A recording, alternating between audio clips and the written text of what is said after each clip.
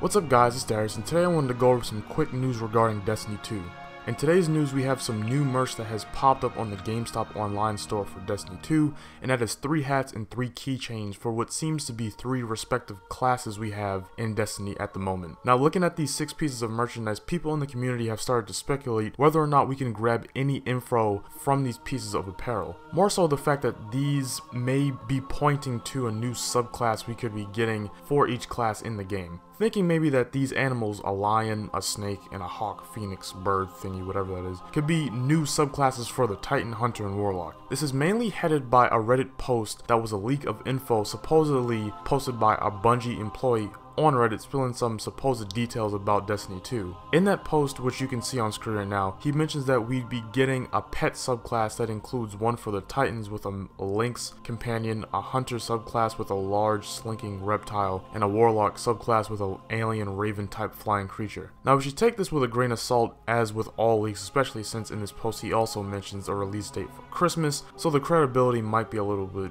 shaky. My take on this is that these are not symbols for a new subclass at all. My main point for this line of thinking this about this leak is because if you take a look at the initial Destiny 2 promo art, you can see part of at least 2 of these animalic symbols on the Guardians. Looking here, you can see the exact same line on the Titan chest plate, and looking here, you can see part of the bird symbol on the collar of the Warlock. I think these symbols mainly are just an attempt by Bungie to further characterize and make the classes of Destiny a little bit more unique by associating them with certain animals we have in our world and how they behave. And they all make sense. Lions are very prominent, lead by example, showing power to protect all they have. Same could be said about the Titan. Snakes are very deceiving and are slick about the way they move about, at the same time can be devastating in combat, especially when they wait for the right time to strike. The same could be said about hunters. And hawks are phoenixes, while graceful while in flight. They also use that flight instead of being at a higher plane to strengthen their knowledge about the situation and the situation they're about to get themselves into, and then using that knowledge and height to make their attacks on their prey much more devastating. You could attribute some of that to the Warlock class as well. In my opinion, it's very clear that Bungie just wants to add even more identity to the classes. Plus, I don't think they would reveal subclasses before at least May 18th, which is when the gameplay reveal is. But who knows, GameStop did take down the listing for these products. Maybe there could be more to these symbols than just characterization and uniqueness. Now that's it for the video, guys. I hope you enjoyed this video and the news that it brought regarding Destiny 2. If you did, leave a like and a comment telling me what you think these symbols are. Do you agree with me that they're just for ID purposes for each class, or is there more to them? Please hit that sub button for more Destiny 2 vids coming in the near future, and hit that bell next to the sub button so you don't miss any uploads. Thank you for watching, and I'll see you guys next time.